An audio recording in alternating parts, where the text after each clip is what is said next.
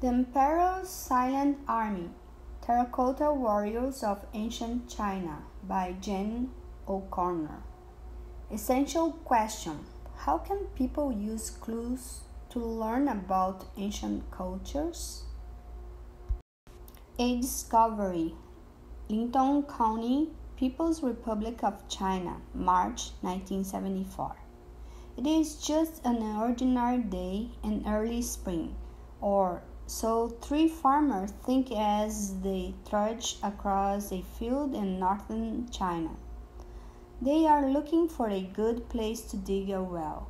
There has been a drought, and they must find water or risk losing their crops later in the year. The farmers choose a spot near a grove of persimmon trees. Down they dig 5 feet, 10 feet, still no water. They decide to keep on digging a little deeper. All of a sudden, one of the farmers feels his shaft strike against something hard. Is it a rock? It's difficult to see at the bottom of a dark hole. So the farmer kneels down for a closer look. No, it isn't a rock. It seems to be clay, and not raw clay, but clay that has been baked and made into something. But what? Now, more carefully, the men dig around the something. Perhaps it is a pot or a vase. However, what slowly reveals itself is the pottery head of a man who stares back at them, open-eyed and amazingly real-looking. The farmers have never seen anything like it before, but they do remember stories that some of the old people in their village have told, stories of a pottery man found many years ago not far from where they are now. The villagers had been scared that the pottery man would bring bad luck, so they broke it to bits, which were then reburied and forgotten. The terracotta figures were discovered in the countryside of northern China. Analyze the text. Figurative language. Find an example of hyperbole on page 495. Why would the author use this type of figurative language here? What does it mean?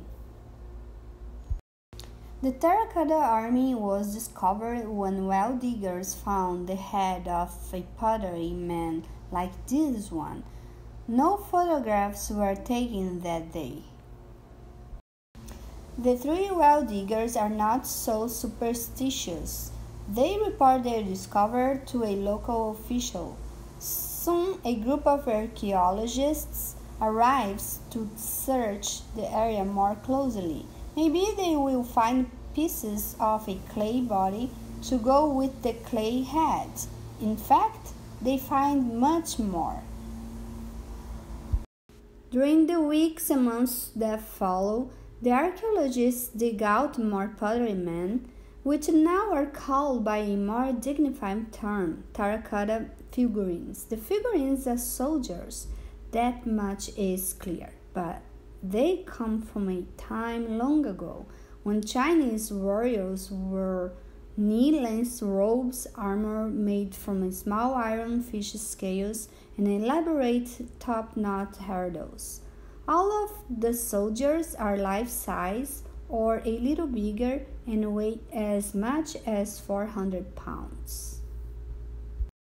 They stand at attention as if waiting for the command to charge into battle. The only thing missing is their weapons, and those are found too.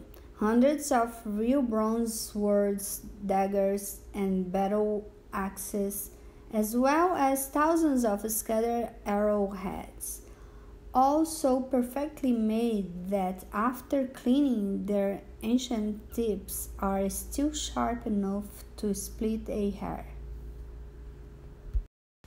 Today, after nearly 30 years of work, terracotta soldiers are still being uncovered and restored.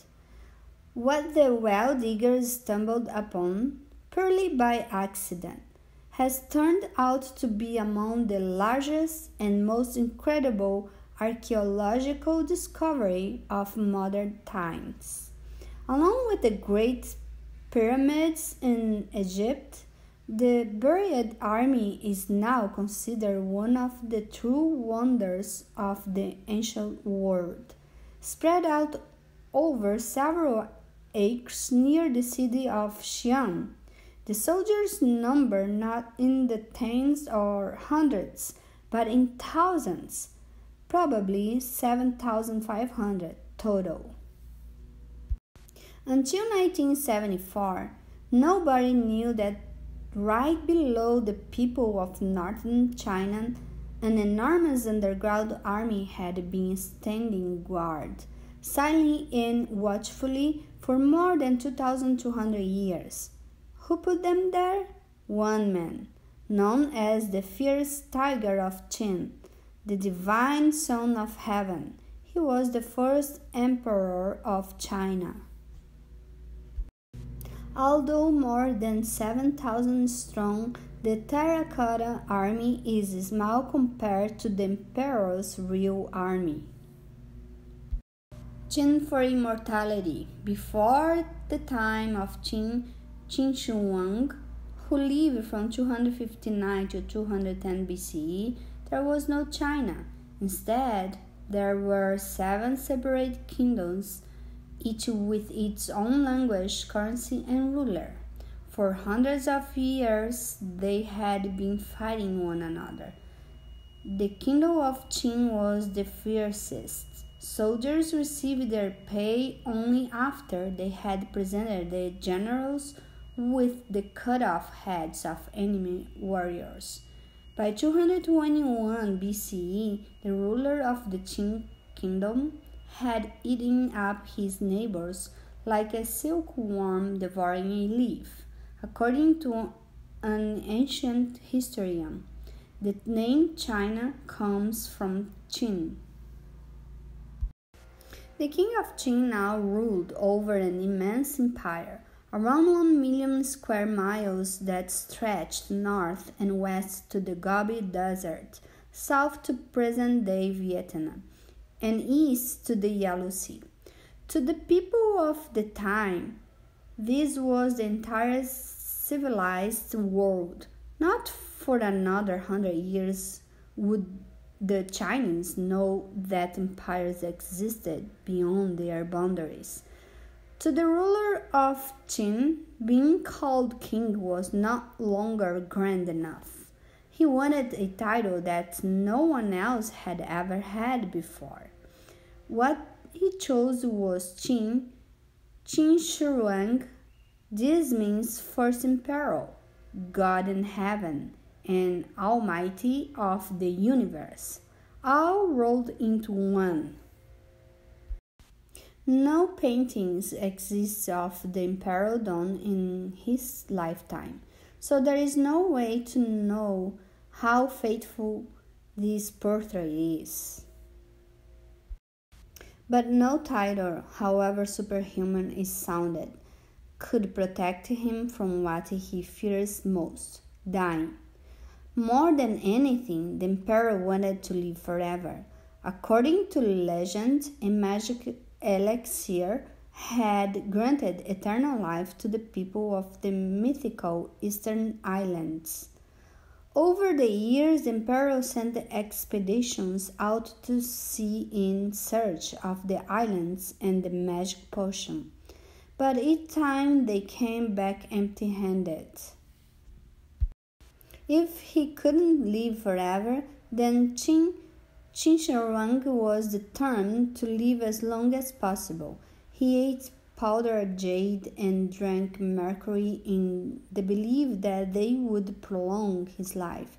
In fact, these medicines were poison and may have caused the emperor to fall sick and die while on a tour of the easternmost outposts of his empire. He was 49 years old. If word of Chinchirag's death got out while he was away from the capital, there might be a revolt, so his ministers kept the news as a secret.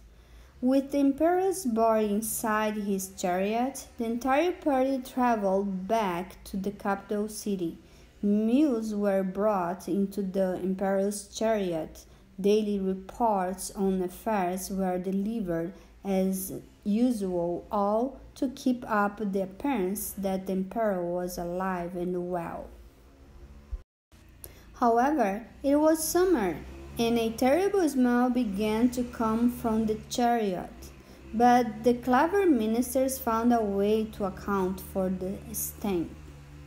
A cart was loaded with smelly salted fish and made to precede the chariot, overpowering and masking any foul odors coming from the dead emperor. And so Chinchurag returned to the capital for burial. The tomb of Chinchurang had been under construction for more than 30 years. It was begun when he was a young boy of 13 and was still not finished when he died. Even incomplete, the emperor's tomb was enormous, larger than his largest palace. According to the legend, it had a domed ceiling inlaid with clusters of pearls to represent the sun, moon, and stars. Below was a gigantic relief map of the world made from bronze.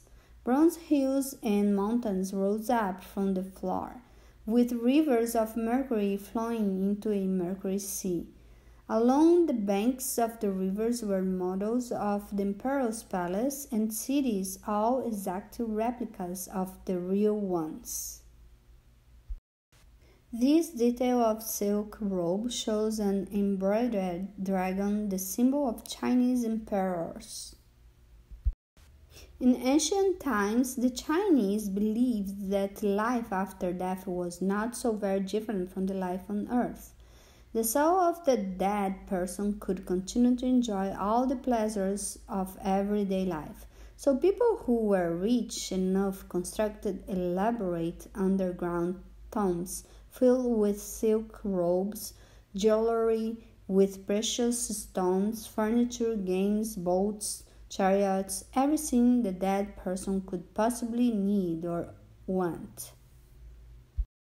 Chinchurang knew that grave robbers would try their best to loot the treasures in that tomb. So he had machines put inside the tomb that produced the rumble of thunder to scare off intruders, and mechanical crossbows at the entrance were set to fire arrows automatically should anyone dare trespass. The emperor also made certain that the workers who carried his coffin to its final resting place never revealed its exact whereabouts. As the men worked their way back through the tunnels to the tomb's entrance, a stone door came crashing down, and they were left to die, sealed inside the tomb along with the body of the emperor. Ancient Qin. About 2,000 soldiers have been unearthed yet. Amazingly, so far no two are the same. The army includes men of all different ages from different parts of China with different temperaments. A young soldier looks both excited and nervous. An older officer, perhaps a veteran of many wars, appears tired, resigned. Some soldiers seem lost in thought, possibly dreaming of their return home. Others look proud and confident. Although from a distance the figures appear almost identical, like a giant-sized toy soldiers, it is a distinct work of art. Did real-life models pose for the figures? Probably not, but hundreds of craftsmen from all over the empire spent more than 10 years in workshops set up near the pit's creating the warriors. It is likely that they made the faces of the soldiers look like the faces of people that they knew from home. The uniforms of the terracotta figures are exact copies in clay of what real soldiers of the day wore. The soldier's uniform tells his rank in the army. The lowest ranking soldiers are bareheaded and wear heavy knee-length tunics but no armor. Often their legs are wrapped in cloth shin guards for protection. Analyze the text. Text structure. How does the author organize information on this page? How does this section of the text fit in the overall text structure? The general's uniforms are the most elegant. Their caps sometimes sport a pheasant feather. Their fancy shoes curl up at the toes, and their fine armor is made from small iron fish scales. Tassels on their armor are also a mark of their high rank. The terracotta soldiers are now the ghostly grayish color of baked clay that came from nearby Mount Lee. Originally, the soldiers are all brightly colored. Tiny bits of paint can still be seen on many of the figures and are proof that uniforms came in a blaze of colors: purple, blue, green, yellow, red, and orange. The colors of each soldier's uniform indicated not only which part of the army he belonged to, cavalry or infantry, for example, but also what his particular rank was. The terracotta horses were fully painted too, in brown with pink ears, nostrils, and mouths. Unfortunately, when figures are dug out of the ground, most of the paint of them peels off and sticks to the surrounding earth. Also, when exposed to air, the paint tends to crumble into dust. The colored computer image shows how the general would have looked originally. Today, groups of artisans and workshops near the three pits make replicas of the soldiers, following the techniques used 2,200 years ago. Their work helps archaeologists learn more about how the original figures were created.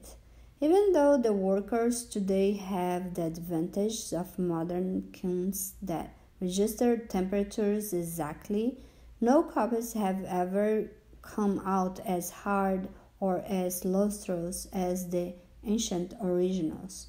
The workers of today are also not under the same kind of pressure as the emperor's potters. If they made a mistake, they were killed. Who were the potters who made the original soldiers? For the most part, they have remained anonymous. In ancient times, being a craftsman was considered lowly work. However, some soldiers are assigned, probably by the master potter in charge of a workshop. The signature is like a stamp of approval, a sign of quality control. Of course, the creators of the terracotta warriors never intended their work to be seen by anyone other than the emperor. That is a strange notion of 21st century minds to accept. Artists today want their work to be seen, enjoyed, admired.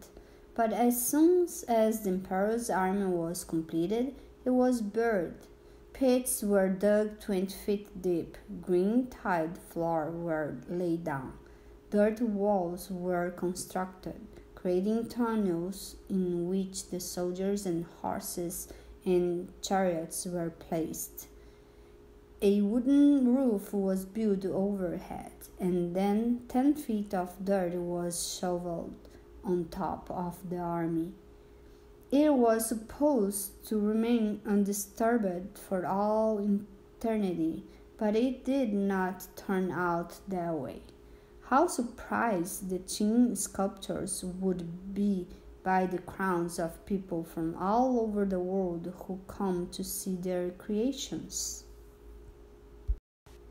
This cross-section drawing shows how soldiers in Pit 1 were placed in underground tunnels, which were separated by earthen walls and covered by a wooden roof. Analyze the text. Fact and opinion. What claims does the author make on pages 502-503? Which claims are supported by facts and evidence? Which claims are not supported by evidence? Imperial Tomb. What exactly is the Terracotta Army guarding so steadfastly? What besides the body of the head emperor is inside the tomb? The answer is that nobody knows, and the government of China has no plans to excavate and find out.